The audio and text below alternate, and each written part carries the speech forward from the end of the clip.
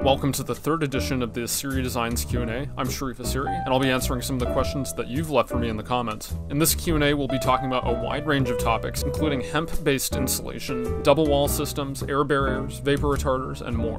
I very much appreciate all the comments that you've left for me in the previous video. We're definitely going to continue with these Q&As once a month, so leave a comment below if you want a chance for them to be featured in the next video. Without further ado, let's get started. So the first question that we have is about double walls and air barriers.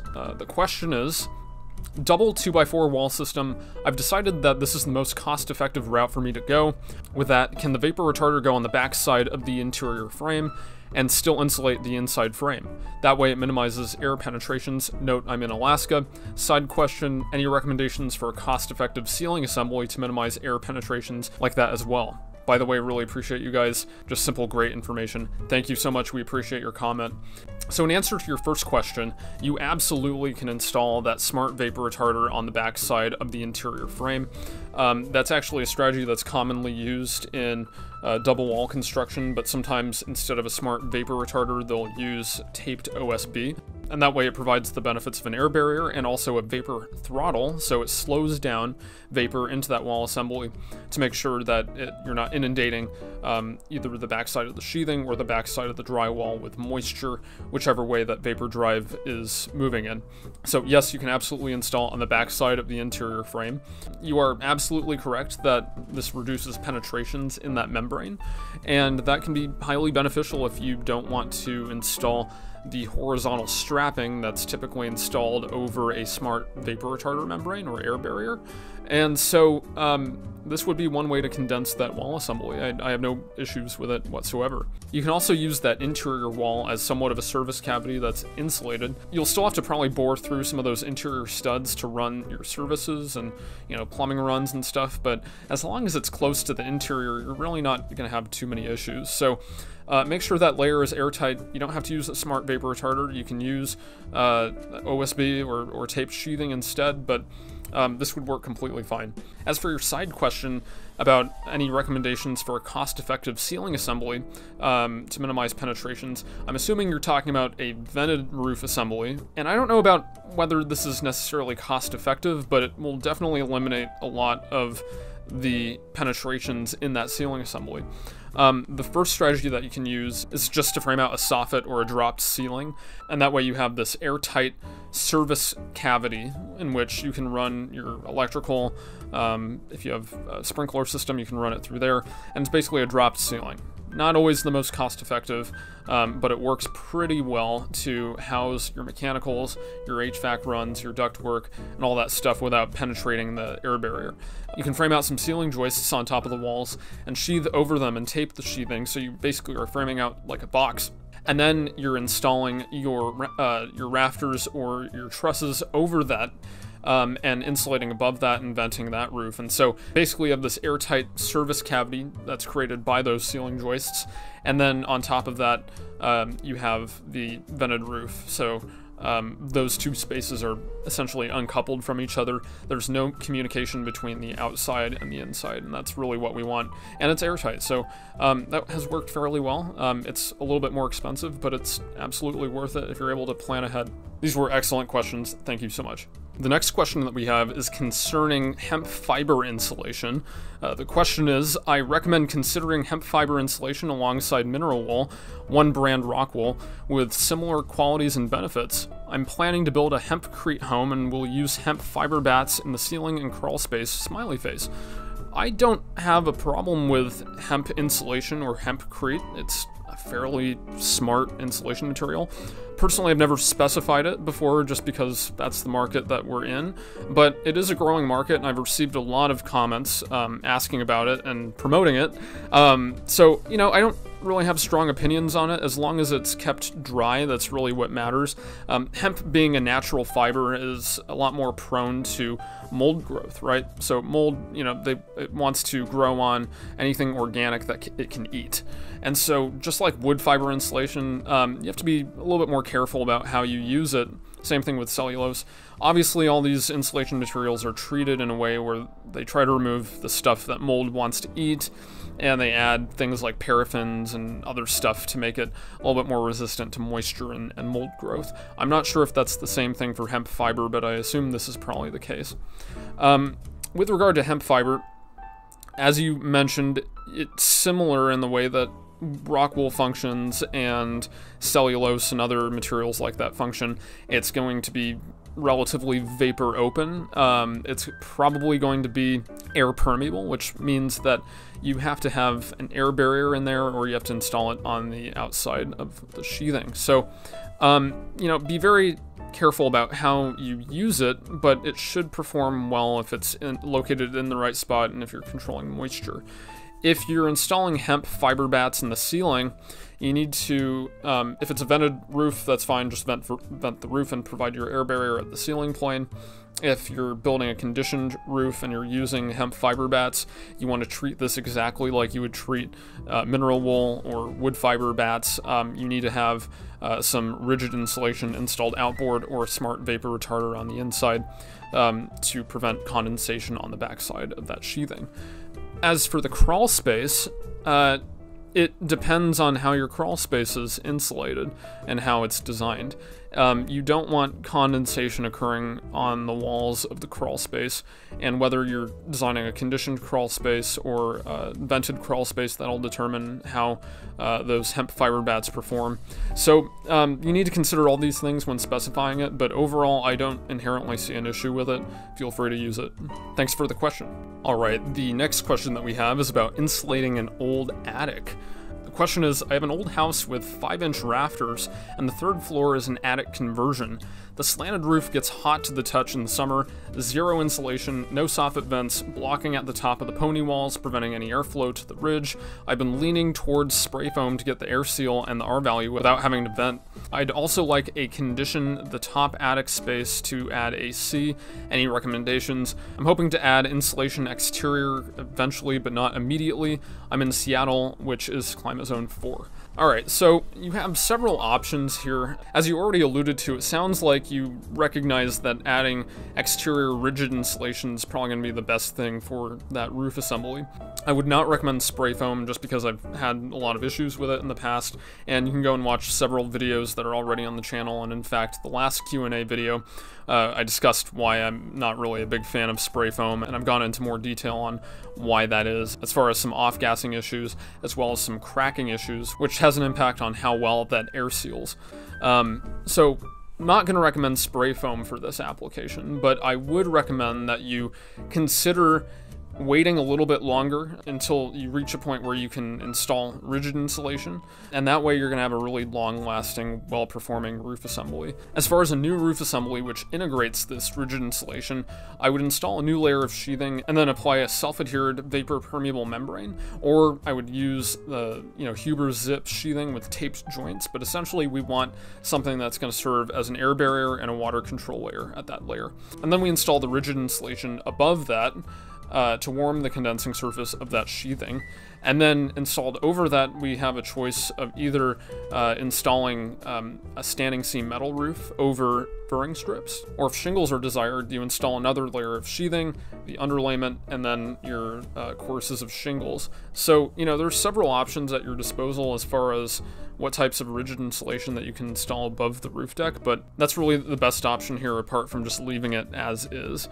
Now, I don't know the shape of this attic and whether this is going to be feasible or not, but if you're tight on the budget, something that you can do is you can insulate interstitially between the rafters with some bat insulation, staple a smart vapor retarder membrane like Intello, and tape all the joints to provide the benefits of an air barrier and a vapor retarder, and then install a vapor diffusion port at the ridge, and then that way you'll address air control and condensation with that smart membrane. If it gets wet, it can dry to the interior or out through that vapor diffusion port while remaining airtight.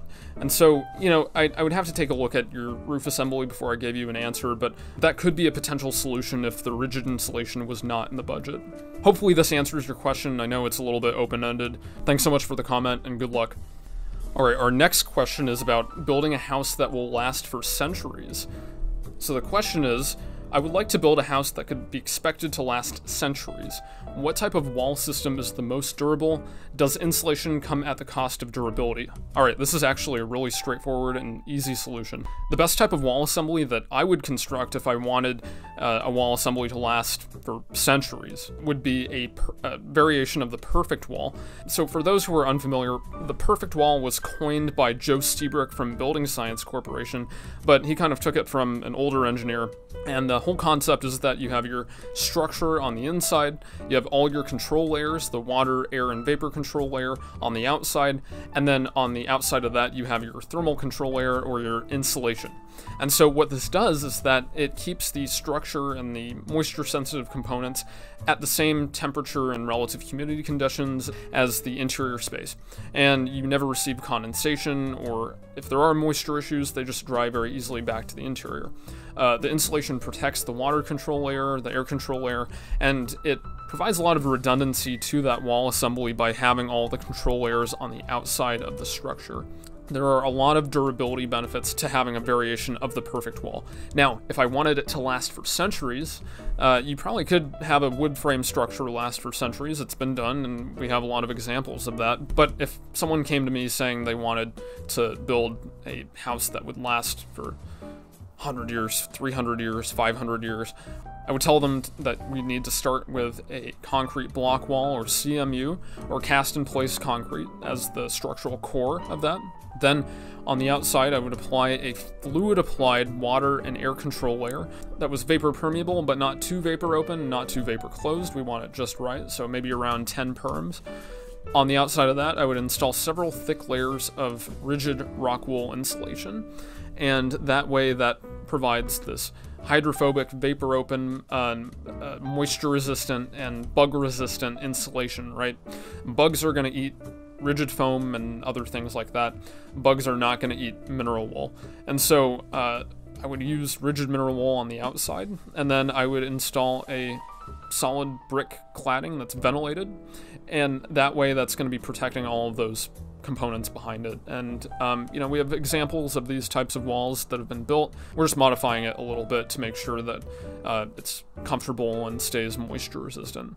As for the interior side, what I would do is I would probably coat that interior side in a plaster or stucco, or I would install a steel framed interior partition with some Dens Armor Plus, which is a fiberglass matte-faced gypsum product, and that way it's not going to have any paper facers that could provide, you know, a food source for mold if it ever was to grow there, but it's probably not. So that would be my perfect wall if I wanted it to last for centuries. You can make this work perfectly well with a wood frame structure.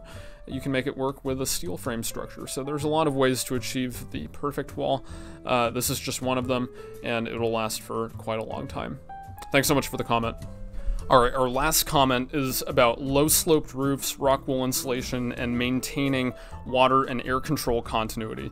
The question is, I have a project in Climate Zone 6A. As I agree with you on spray foam, it is not recommended. I use rock wool insulation almost exclusively. My current project has a complete exterior insulation blanket of 6 inches, including the foundation on the outside. The roof will also receive exterior tapered insulation. The west elevation sees the lake breeze every day as it's very near the shoreline. Flat roof modern design with an 8-foot overhang on the west and north sides. That's pretty good. The roof has 2 other elevations and flat roofs. As the space will have access from the second level, it also will need railings. My question is about detailing the overhangs and how to set up the drainage and maintain all of the control layers. Do you suggest draining to an external gutter on the fascia, or put up a short parapet wall to direct to a scupper? We'll need structure to locate the railing that will not interfere with the thermal control layers. What would be the best approach in this situation? This is a tougher detail, and I do get a lot of questions about conditions like this, so I think it's perfect that we'll address it here. So with regard to maintaining air control continuity, all right, when you're designing a flat roof, you want to make sure that the air barrier is installed over the decking, whatever is serving as your decking. A lot of people in residential will just use OSB or plywood, and that needs to connect to the air barrier at the walls. before any parapets, before anything goes up, before the rigid insulation goes up. And that's basically to prevent all the warm, moist air from migrating up into the flat roof assembly and getting trapped underneath the impermeable roof membrane. Remember, a lot of flat roof membranes are highly vapor impermeable. They're strong vapor retarders, so things like EPDM, TPO, PVC, modified bitumen, all those are very strong vapor retarders, and in cold climates like the one that you're located in, you're going to have a very large temperature gradient between the exterior environment and the interior conditioned space. And so all that warm, moist air is going to want to travel upwards and migrate upwards through air leakage and diffusion and make its way to the outside, but it'll get trapped if it gets in there. So we want a very strong air barrier on top of the decking, and that air barrier should also be a very decent vapor retarder as well.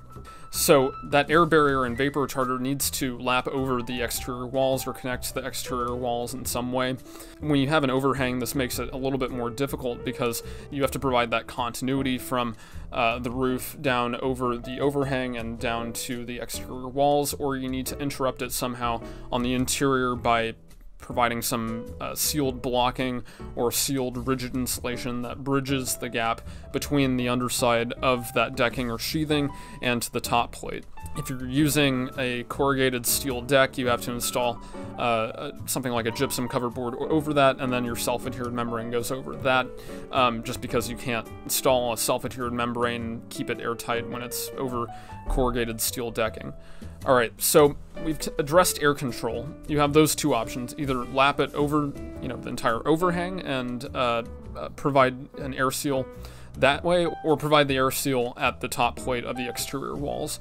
So that can be a little bit more complicated. As for water control continuity and the railings, you have several options. The first option that you have is you can either have a fascia-mounted railing system that you design with the gutter system in mind to make sure that the railing system doesn't interfere with that gutter system, and then that way all of the water just drains to that gutter. The other option is that you can build a parapet wall. You can either combine that with an internal gutter or with a scupper or a roof drain. I actually prefer roof drains in these types of cases because we don't have to worry about any kind of penetrations through the parapet wall, and we don't have to worry about designing a custom profile for a fascia-mounted railing system that meets code and everything, because you're limited to the gap size between the fascia and the railing system. So there are several options that you have there. I would say try to go for a roof drain if possible, with an emergency overflow drain as well. Those are pretty standard, and they come as a pair usually. Now, as far as the thermal control layer, with regard to the rigid insulation, you're going to have to accept that you'll have a few thermal bridges in there. We do have some details on the website that discuss this, as well as on the flat roof guide, which is available on my website. But I would be more than happy to talk about this more in depth in another video, because this seems to be a common problem, and we tend to see more and more roof decks nowadays. So we'll perhaps address this in another video in the future. Thanks so much for your comment. I really appreciate it. If you want your comment featured in the next Q&A, please do leave it in the comments section below. Leave a like and subscribe if you haven't already, and head over to asiri-designs.com, where we have over 150 free building science articles that cover a wide range of topics, including flat roofs and some of the stuff we've already talked about in this Q&A and other Q&As, but just more in depth. Let me know what you want to see in the weeks and months ahead, and I'll see you in the next video. Good luck with your projects. Cheers.